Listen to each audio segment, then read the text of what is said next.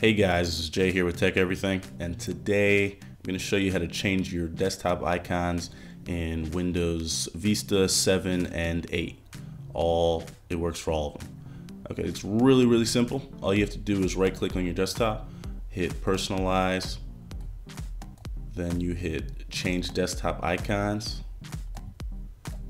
Then you simply, for the desktop, it's only going to show these options, but you want to just go to your empty trash bin first, hit change icon, then scroll to the right until you see the blank spaces. Hit OK, select it and hit OK. Then go do the same for the full.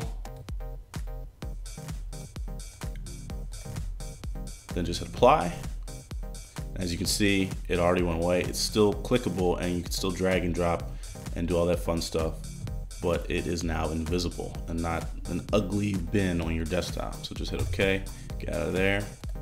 Now that works for any icon on your desktop. You can also go down into your menu, your start menu or taskbar, whatever, and if you want to change these icons, all you have to do is right click here, then you scroll up to it, right click it again, hit properties, then you'll see the change icon button and you can change it to whatever you want.